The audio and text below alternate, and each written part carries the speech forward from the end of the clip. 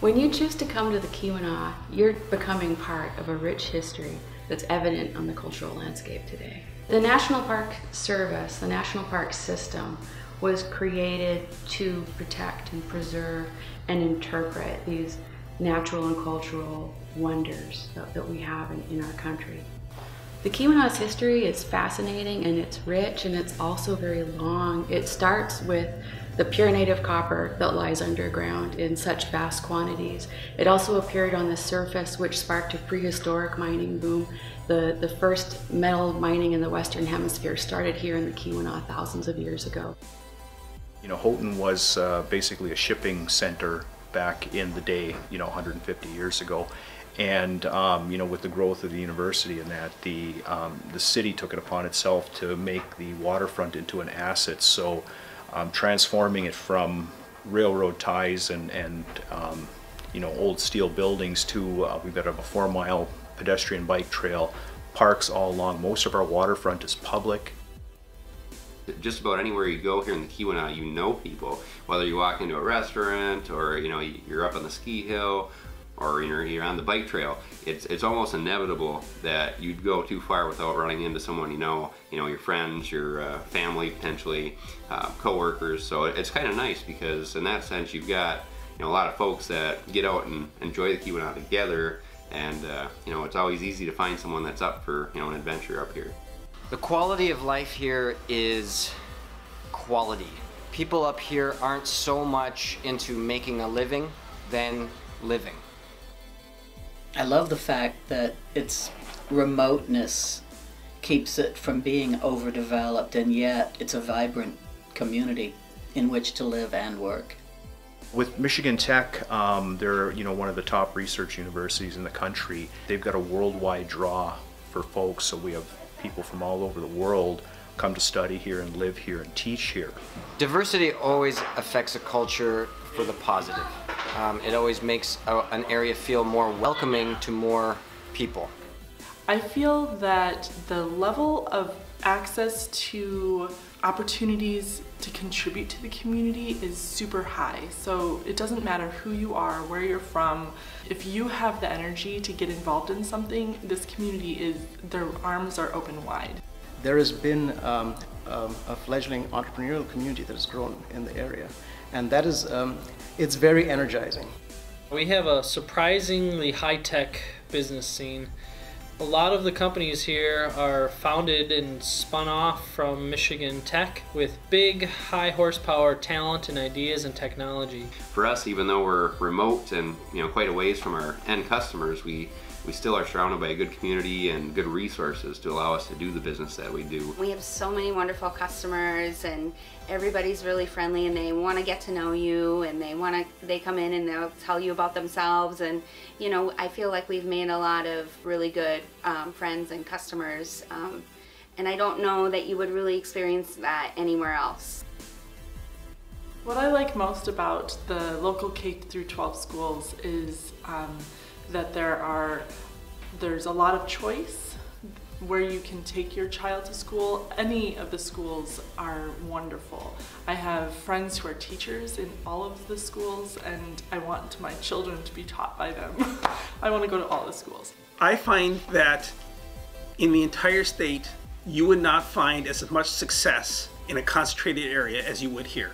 Almost all our schools have been named one of the best high schools according to U.S. News and World Report. They're outperforming what they're expected to perform.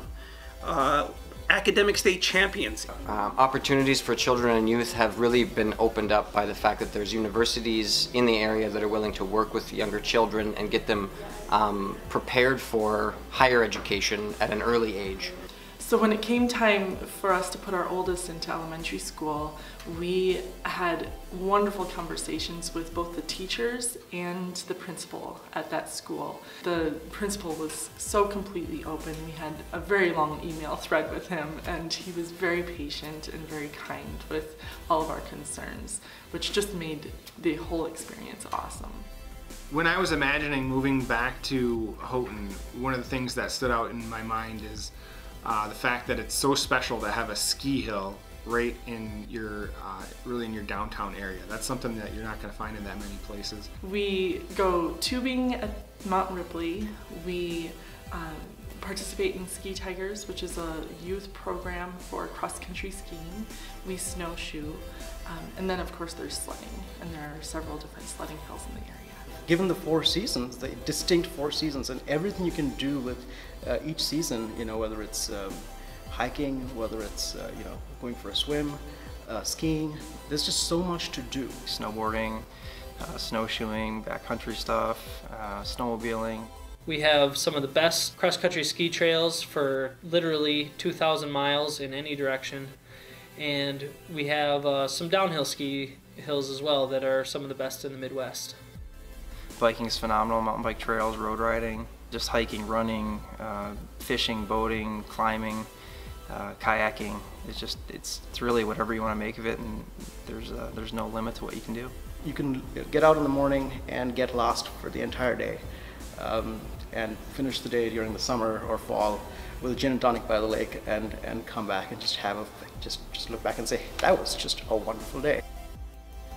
There's a very large and very strong artist community up here. Right across the street from this business is the Community Arts Center. There's a strong music scene with very talented musicians, stuff that you wouldn't hear most places. The Rosé Center is a very nice state-of-the-art theater which brings in international touring companies and artists. There's the Calumet Theater, which also brings in touring acts as well as being a very, very wonderful venue.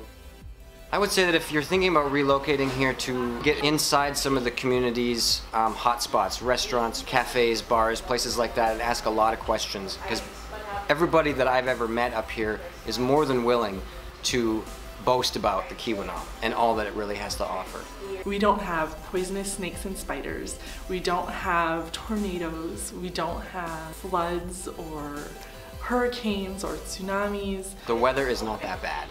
It could be a lot worse. It could be a lot more life-threatening, but it's not. It's cold. We've got a lot of snow, and that makes it so that you can really get out and actually enjoy a winter. If you're the type of person that wants a life at any speed and wants to be around people or wants to have space, you can really design a life including all those aspects here. It's really the best of both worlds here, and you can create a really, really well-balanced life based on your terms.